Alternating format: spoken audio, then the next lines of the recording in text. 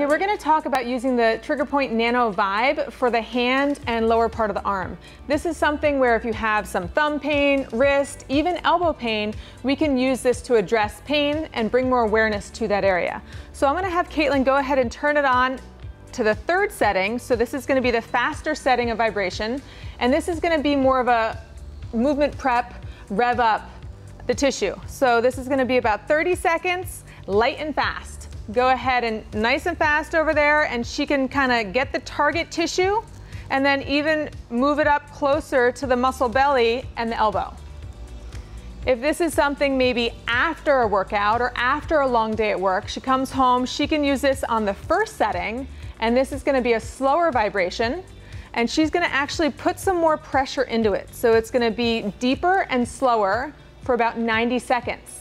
And the research shows that using vibration with massage increases the effect on pain relief.